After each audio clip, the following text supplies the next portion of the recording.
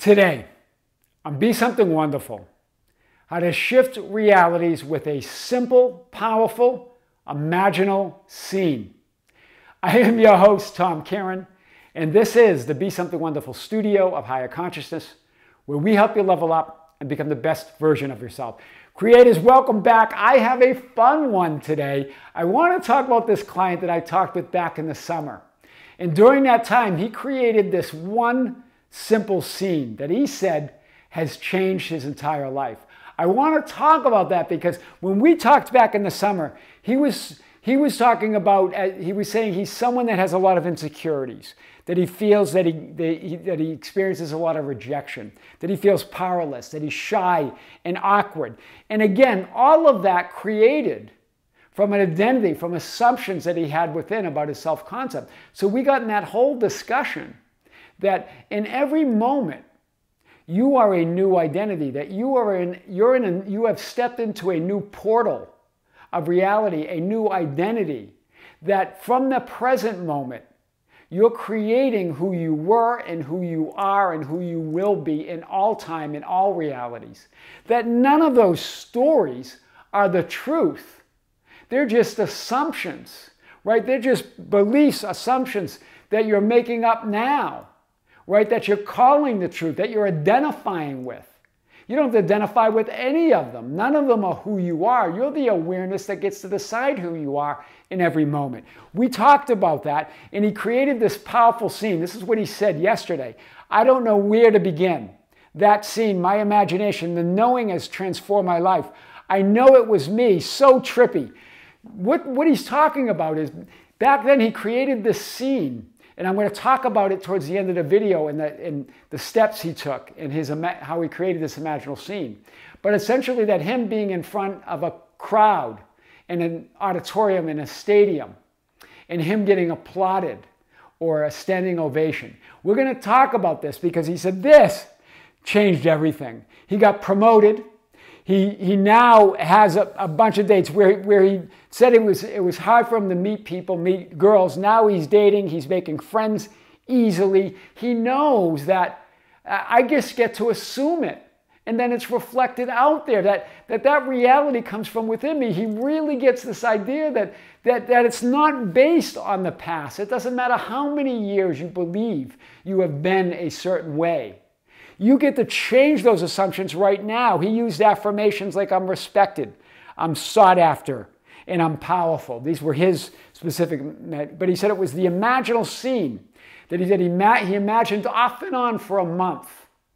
And then 3 months later, or 4 months later, within that 4-month period, the first month imagined off and on, then 3 months after that, within 4 months, he was already promoted. He had a business, like a luncheon, where he had to get up and speak, and he got a standing ovation. He said it was a lot like his imaginal scene, right? After he totally forgot about it. He said it wasn't a packed auditorium or stadium, but it was a packed, I guess kind of a luncheon area, big hall, where there were a lot of people, right? Very big. So trippy is right, and I want to show you some of the things we talked about yesterday and also in our session over the summer.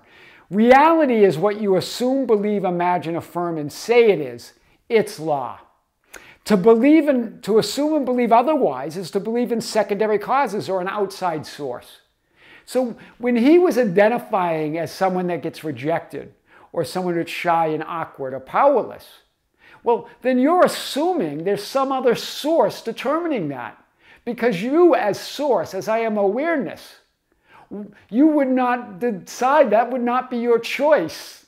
Do you see it? So if it's not your choice, you don't have to assume it anymore. That's not who you are if that's not what you want to identify with.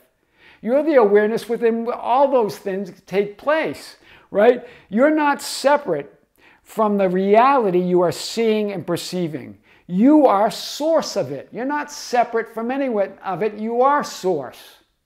Do you see it? So that he was really getting this idea that I'm source. I get to decide if I'm outgoing and loved and respected, or if I'm shy and awkward and powerless. I get to decide all that. Your perceiving and experiencing is your reality.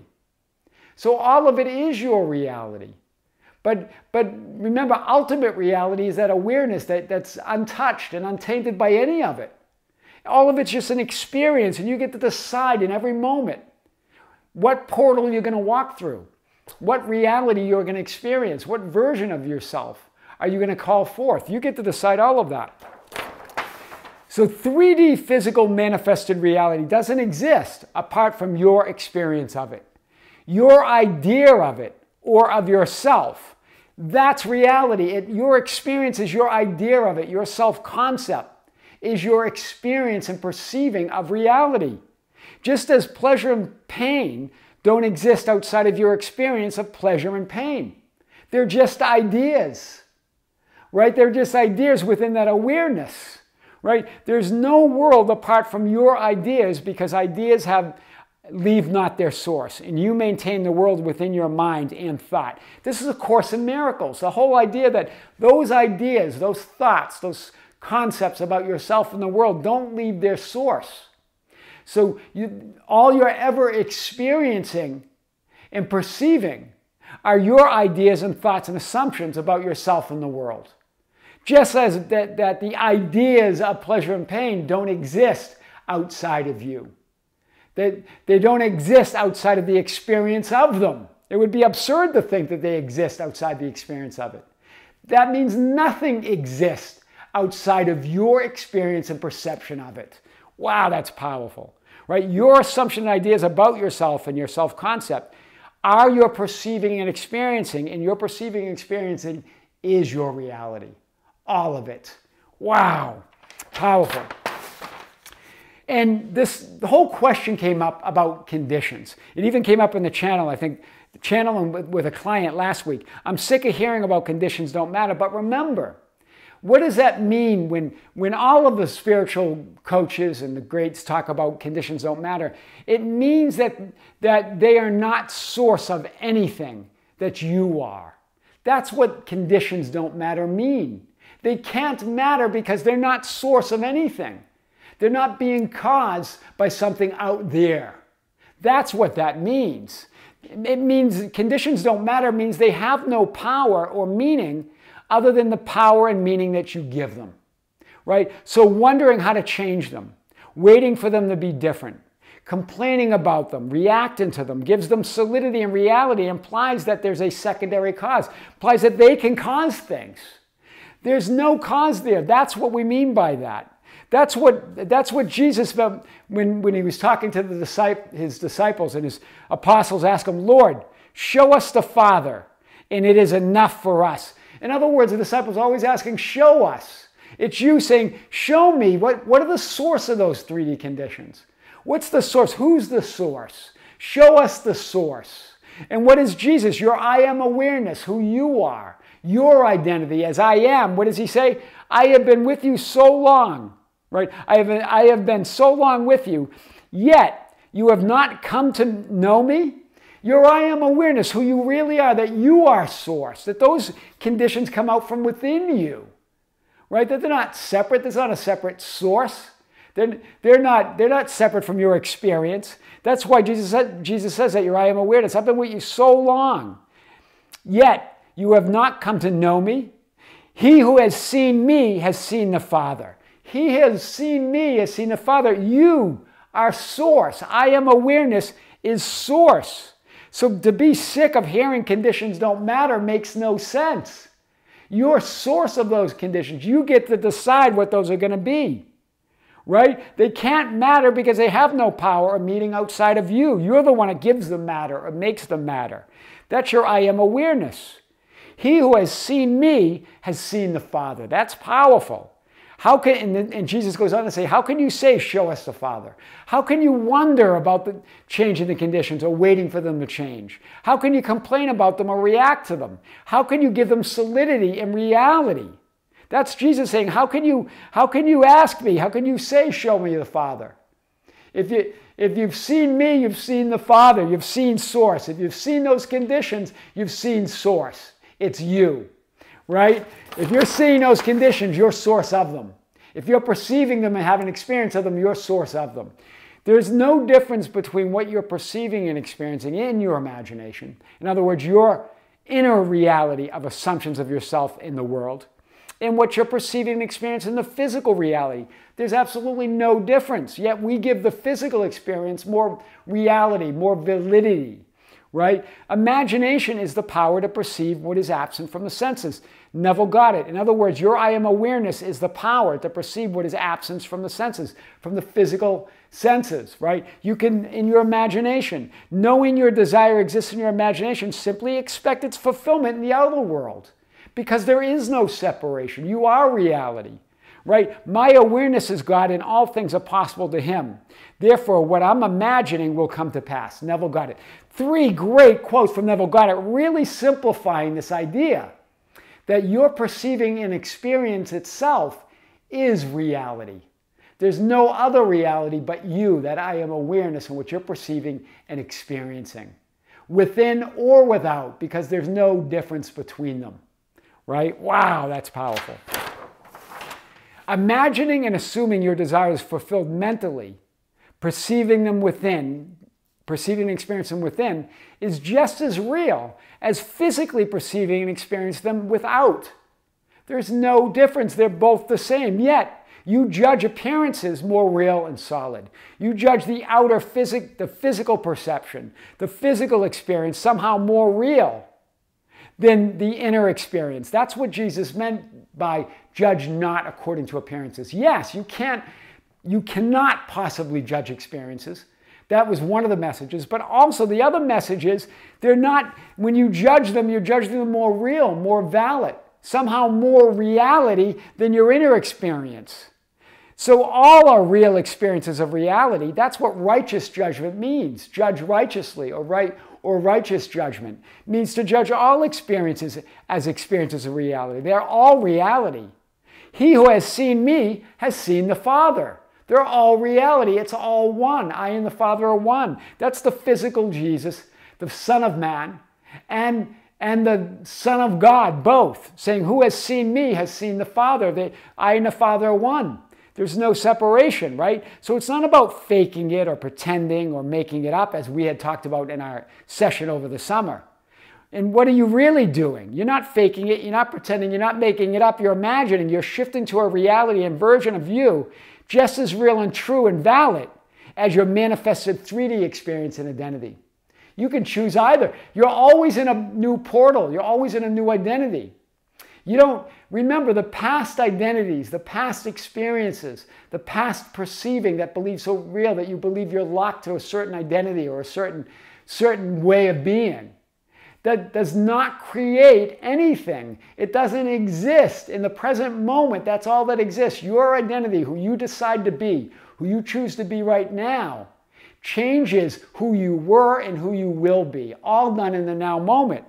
Right? It's a new reality. You create. So he created this imaginal scene, the packed auditorium, this scene where they applauded him wildly. Here's what he did. He entered the portal. In other words, he was walking to the podium, right? Huge stadium auditorium. The lights were off. It was very quiet. He was just imagining himself hearing his own footsteps, walking into the lights are off. So he's approaching the podium now. This is his imaginal scene. In other words, he's entering the portal, entering the identity, shifting to the new frame or film roll or version of him or parallel reality. Then he looks out from the podium as the lights come on. His hands are, and he had his hands on the podium. He used that physical sense of touch, imaginal touch, right? But physically holding on to the podium in his imagination. It's Neville Goddard talks about when he's talking about climbing the ladder, right? He puts his hands on the podium. He's looking out. Looks out from the podium as the lights come on. He's seeing thousands of people talking, noisy, moving about. So he's seeing the crowd, the conditions, right? That normally he would feel being rejected or shy about or awkward or not right. But here he's looking out firmly from the podium at that noisy crowd. And oh yeah, and then the third step, then you put your hands on the sides of the podium. So he had his hands on the side of the podium and he speaks into the microphone, good evening. This is what he did, right? Good evening. And then when he said, as he said that, the crowd went silent and all their eyes were on him as he commanded his presence, right? It's I am declaring, I am here. I am now. I am who I say I am. Good evening. All eyes are on him. I am is in the room. I am is in the house, right? The crowd goes silent. Then he says, thank you for being here and listening to me tonight.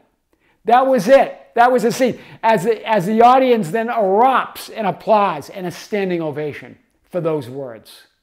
Do you see it? It's just him creating this scene of acceptance, of love, of joy, of him being who he says he is. Right? No big technical details. He didn't go into any big stories. I am who I say I am. Thank you for being here and listening to me. Right? Then 4 months later, right, he got promoted. He's been dating. His social life has picked up. His whole life has changed. He had a lot of details about his house, about money, all these things that he was talking to me about. But one of the big things, the real shocking one, was him receiving that standing ovation at that business luncheon. It was full. It was a big event, right? A business event. It wasn't a packed auditorium or a stadium, but it was a packed, huge area, event room, where there was a big crowd. And that's exactly what happened. They got up and gave him a standing ovation after his business presentation. That's power. That's how to shift realities with a simple, powerful, imaginal scene. I am your host, Tom Kearin, and this is the Be Something Wonderful studio of higher consciousness, where we help you level up and become the best version of yourself. Creators, thank you. Thank you for being with me. Thank you for liking and sharing and commenting on our videos in our channel. Thank you for being part of the Facebook group, the Be Something Wonderful Ambassadors, at facebook.com/groups/Be Something Wonderful, for joining us on Instagram and Twitter at Tom Kearin, and also for being part of our membership channel. We just released a video a few days ago. We also have another live stream to be broadcast from on the membership channel from the studios here in Las Vegas at the end of this month, Saturday, December 30th, 2023 at 9 a.m. in the morning Pacific Coast Standard Time. We're going to come to you live from here in the studios of Be Something Wonderful with our 9th live stream to be aired exclusively on the Be Something Wonderful membership channel. If you're a member, thank you for being here. Tune in. If you're not, you can check it out. There's a link below. Creators, with great love, with great light, and infinite gratitude, this is Tom Kearin here in the studios of Be Something Wonderful in Las Vegas. Until next time, we'll see you soon.